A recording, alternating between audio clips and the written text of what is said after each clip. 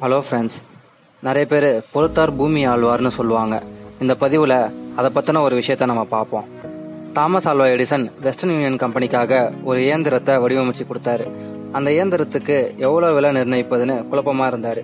எடிசனும் அவர் மனைவியும் இதை பற்றி பேசிட்டு இருந்தாங்க. எடிசனோட மனைவி $20,000 கேளுங்கன்னு சொன்னாங்க. ஆனால் எடிசனோ இந்த தொகை பெரிய தொகையாக இருந்தால் என்ன பண்ணுறதுன்னு யோசிச்சுட்டு இருந்தார். பணம் கொடுக்கறதுக்கு கம்பெனி ஒரு அதிகாரியை அனுப்பிச்சிருந்துச்சு. இயந்திரத்துக்கு எவ்வளோன்னு அந்த அதிகாரி கேட்டாரு.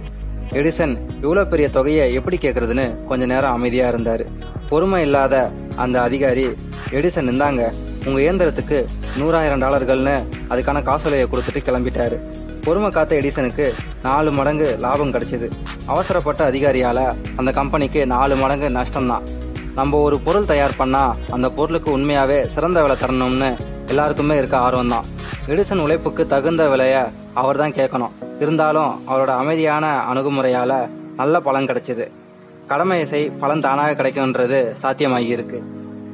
அதனால அவசரப்படாம பொறுமையா இருந்து ஜெயிக்க நம்ம கத்துக்கணும். ஓகே ஃப்ரெண்ட்ஸ், இந்த மாதிரி பதிவு உங்களுக்கு இன்னும் மேலும் வேணும்னா இந்த சேனலை லைக் பண்ணுங்க, ஷேர் பண்ணுங்க, சப்ஸ்கிரைப் பண்ணுங்க நண்பர்களே. பாய்.